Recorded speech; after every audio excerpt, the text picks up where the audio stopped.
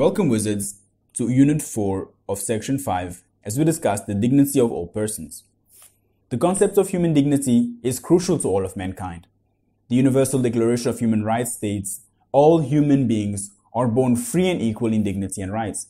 They are endowed with reason and conscience and should act towards one another in a spirit of brotherhood. All religions recognize human beings as fundamentally equal, whether this is understood as a consequence of their status as children of God. Respect for human dignity is, therefore, another fundamental principle of all religions.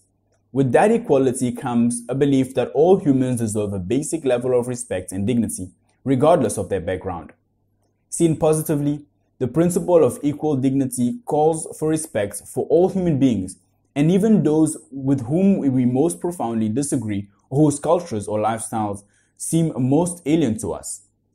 Recognition of the equal worth of all is therefore essential to building a world community of wholeness and peace in this age of globalization.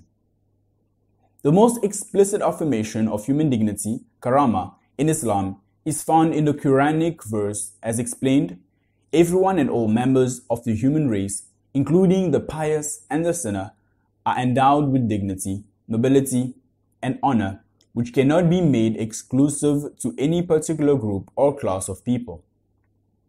This is self-evident in its recognition of inherent dignity for all human beings without qualification of any kind.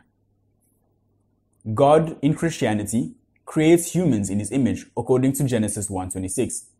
Out of this stems the inviolability of human dignity. This applies to all people and is the basis for the equality of all people. Since all humans have the same dignity, it follows that the same rights and responsibilities apply to all people.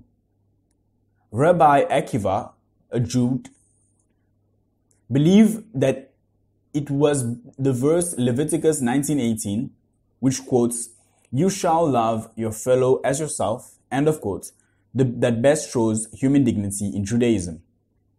Human dignity